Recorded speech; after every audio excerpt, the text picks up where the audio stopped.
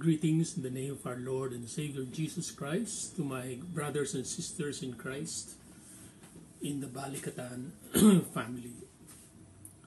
In our world that has been recently overtaken and overwhelmed by multiple health, economic, and financial crises brought upon by COVID-19, my heart goes out to the millions around the world whose lives have been profoundly altered by sickness, sufferings, death, the loss of jobs and income, hardships, and the endless worries that all this now entails.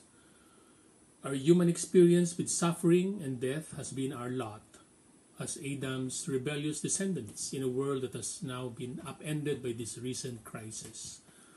We now live in a broken and fallen world that is under God's holy judgment because of our rebellious sinfulness against Him.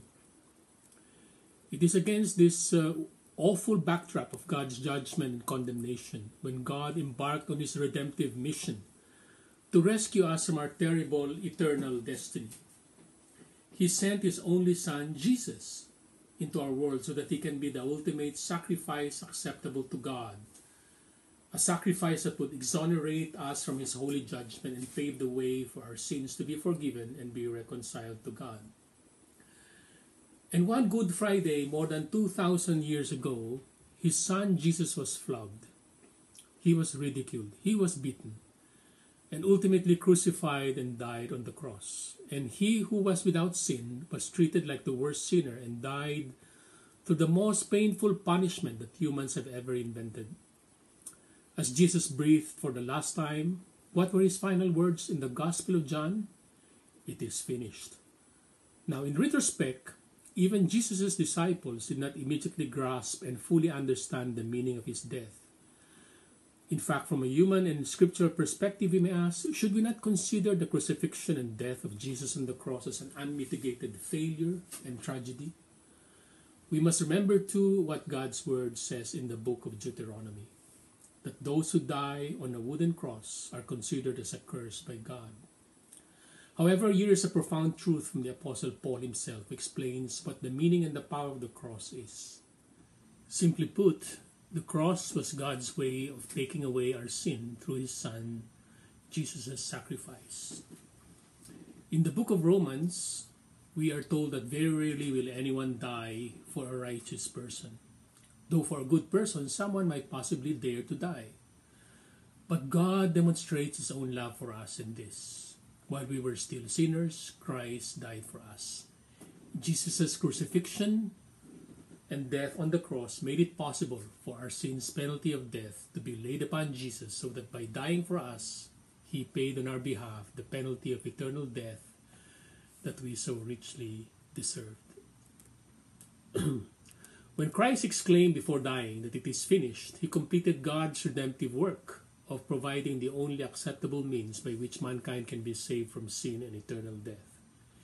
In the book of Galatians, the Apostle Paul says Christ redeemed us from the curse of the law by becoming a curse for us. In the Gospel of John, Jesus, who told His disciples, "Greater love has no one than this, to lay down one's life for one's friends." This is exactly what the power of the death of Jesus signifies, means. He willingly and sacrificially gave His own life so that we as condemned sinners, destined to be eternally separated from the Holy God, can now be saved, forgiven and reconciled to our God. What then is God saying to us as we grapple with the COVID-19 crisis in our midst? From His Word, we learn that God is surely more than capable to transform the current COVID-19 crisis into an outcome that will serve His ultimate and sovereign kingdom purposes. In His Word, we are reminded that God can accomplish great things, such as turning that which is evil into that which is good. We remember Jacob's son Joseph, who was tragically sold by his brothers, because God would eventually use Joseph to save his family's lives during a famine. And who of us could possibly imagine that the unspeakable tragedy that befell Jesus when He was crucified would eventually be powerfully used by God as the ultimate sacrifice that appeased God's holy wrath while allowing us sinners to experience His forgiveness and reconciliation. In the midst of this pandemic that has caused widespread suffering, death, and financial hardship and catastrophe, we know that it is the power of God, as seen in the cross of Jesus, that provides us with hope for God's deliverance, hope for His redemption, and hope for our salvation. It was the cross that made it possible for Jesus to declare the radiant, life-giving, inspiring, and eternal hope that He is indeed the resurrection and the life, who has conquered death, and that those who believe in Him, even though they die, will live.